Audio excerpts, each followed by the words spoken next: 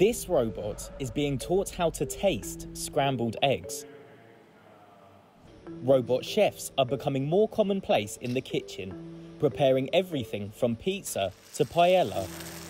But when it comes to sampling food, they still must defer to their human counterparts. Until now. Engineers from the University of Cambridge are developing robots that can taste as they cook and decide if a dish needs more seasoning. At a lab in Cambridge, this robotic arm is probing a plate of scrambled eggs and tomatoes with a sensor to detect saltiness. The arm is repeatedly sampling the food in different places until a comprehensive taste map is created by the robot's computer. The food is blended into various consistencies to simulate different stages of the chewing process. Shegor Zorhatsky is the study's first author.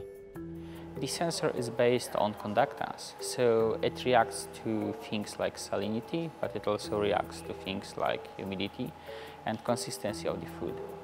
And even though it's just one-channel sensing, when we take a lot of samples to get an image of a food, and then we kind of simulate chewing by mechanically processing the food, we can almost get a video of how the food reacts to chewing. The team says that by imitating the human processes of chewing and tasting, robots will eventually be able to produce foods that humans will enjoy and that could be tweaked according to individual tastes.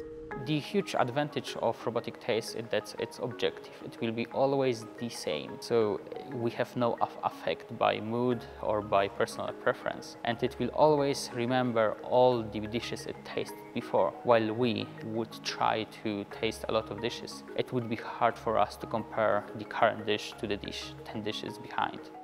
Researchers say the taste-as-you-go method significantly improved the robot's ability to quickly and accurately assess the saltiness of the dish and is better than other electronic tasting technologies. They hope the research will help develop more advanced automated or semi-automated food preparation, as robots learn what tastes good and what doesn't. Professor Fumiya Ida runs Cambridge's bio-inspired robotics laboratory.